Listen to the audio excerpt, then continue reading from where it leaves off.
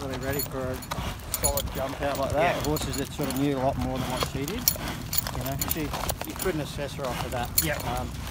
She was pretty good. She stepped okay, and then I tried to get her to toke up in behind him, but she just didn't know what she was there for. So she's probably ready for another one of those hard Thursday jump out with a mate sort of scenario. But now you've done that, she needs education, so she should learn off the back of it, you know. Street Boss filly had a jump out this morning, just stepped a bit slow, was off the bridle a little bit, just very, very new, and probably just felt the firm going a touch as well.